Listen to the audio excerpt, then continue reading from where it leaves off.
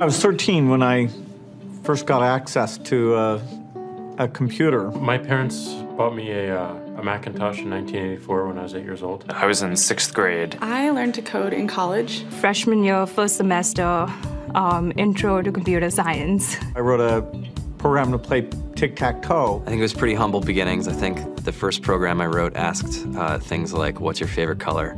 Or how old are you? I first learned how to make a green circle and a red square appear on the screen. The first time I actually had something come up and say, hello world, and I made a computer do that. It was just astonishing. Learning how to program didn't start off as wanting to learn all of computer science or trying to master this discipline or anything like that. It just started off because I wanted to do this one simple thing. I wanted to make something that was fun for myself and my sisters. And I wrote this little program and then basically just add a little bit to it. And then when I needed to learn something new, I looked it up, either in a book or on the internet, and then added a little bit to it. It's really not unlike kind of playing an instrument or something, or playing a sport.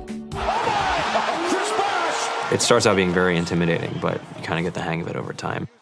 Coding is something that can be learned, and I know it can be intimidating. A lot of things are intimidating, but what isn't? A lot of the coding that people do is actually fairly simple. You don't have to be a genius to know how to code. You need to be determined. Addition, subtraction, that's about it. You should probably know your multiplication tables.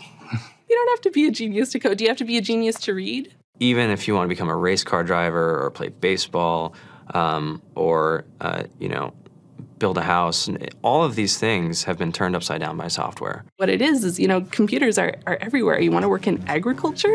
Do you want to work in entertainment? Do you want to work in manufacturing? It's just all over.